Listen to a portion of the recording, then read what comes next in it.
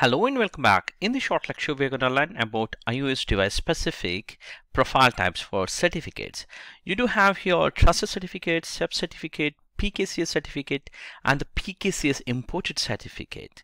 And we're going to cover these four topics in one lecture, which is this.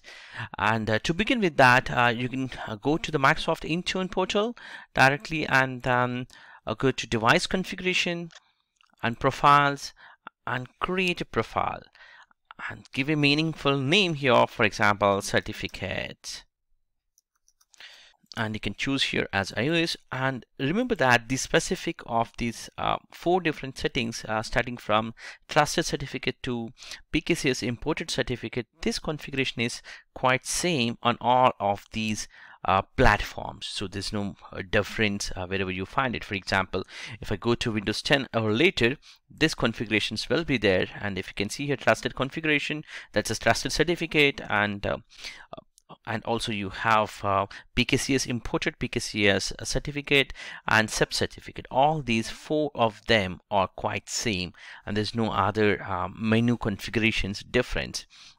And let's jump into the iOS specific, because we are dealing with iOS specific. Now let's go ahead and configure the trusted root certificate. If you have the set file, you can simply upload from here by clicking here and then go to your set file, for example like this, and it will be uploaded.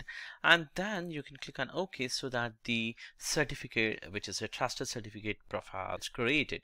And if you want to configure other settings, for example here SCEP certificate or a PKCS certificate, PKCS imported certificate. Let's have a look on that, how to configure those. SCEP certificate stands for Simple Certificate Enrollment Process, which requires Active Directory domain, as well as you need to have Microsoft Enterprise Certificate Authority, and that must be Enterprise Edition of Windows Server or later operating systems, like starting from 2008 R2, and it can be anything above, but it must be at least the Enterprise or data center.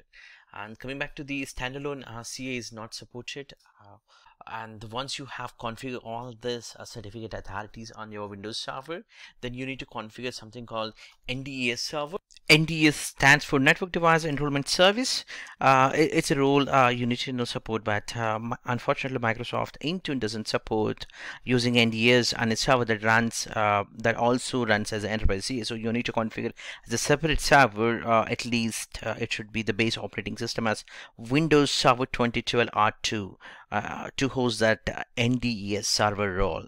And once you configure that server role, you can create your certificates and give here whether that certificate was created for what kind of purpose. For example, here I can look at here for the client authentication or securing the email purpose. And this is for the device or user specific certificate, and give a common name or subject name here would be the common name or whatever the IME number, or what basis you're gonna authenticate or get this certificate to be run. And also give the subject alternative name based on the email or UPN ID. You can choose any of them, and the certificate validity, key usage, all that information. Once you've filled, you can apply the required certificate so that SCEP configuration can be completed. Similarly, you also have the PKCS certificate. As Microsoft Intune supports the use of private and publicly paid certificates, which is nothing but PKCS certificate, this will help you to configure the required infrastructure like on-premises certificate connection, and then you can export a PKCS certificate, and then you need to add that certificate to Intune device configuration profile. That way that devices will have that specific certificate. And also you can configure this certificates are useful for access and authentication to your organization resources, as well as the certificate authenticates and secures access to the corporate resources like maybe a VPN or example Wi-Fi network.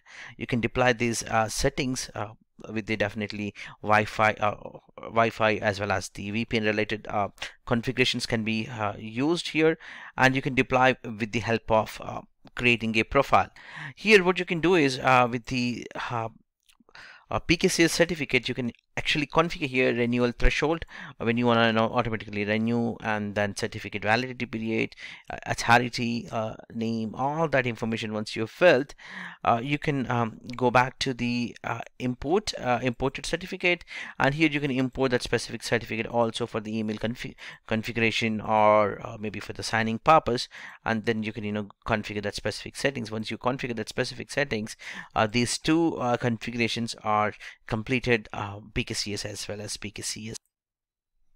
To configure PKCS certificates, which is nothing but public key and pair certificates, you need to fulfill few of the requirements so that you can use this configuration for your VPNs or Wi-Fi networks. To do that, you need to have the domain controller, which is in your on-premises, and then you need to have the enterprise CA, and then you need to configure your CA. It's not supported by the standalone CA as we discussed earlier, and also few of the clients definitely to test your Wi-Fi connection, and you need to export your root certificate, and then you need to configure something called Intune certificate connector, and once you configure that specific certificate connector, to do that, what you have to do is actually go to the device configuration. Let me show you that. Let me go back to Microsoft Intune, and then device configuration, and you have here the certificate connector, which is nothing but here you need to add that Intune certificate connector.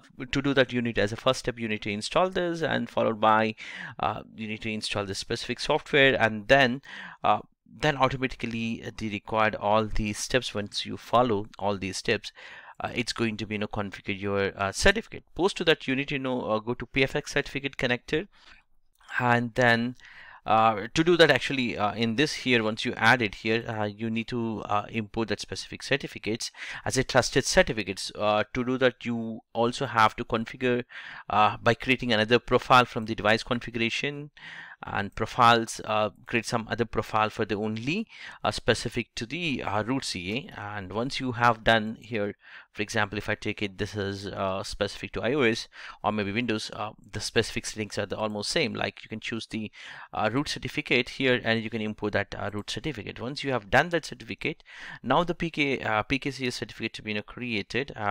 Let me show you once again here. If I choose iOS, and then I can go to the PKCS certificate, here I need to give here the renewal threshold. For example, 20% is what Microsoft recommends, and then you can give the value of the validity period, which is maybe 1 or maybe 5 years of that certificate validity, and all these values you need to fill out. Once you have filled out, then you can create the specific profile. And you can also import the certificate previously created, which is this certificate from the imported certificate step, and then that specific certificate can be reused. That's how you're gonna use this entire PKCS as well as the connector relevant configurations to be done. Thank you for watching this.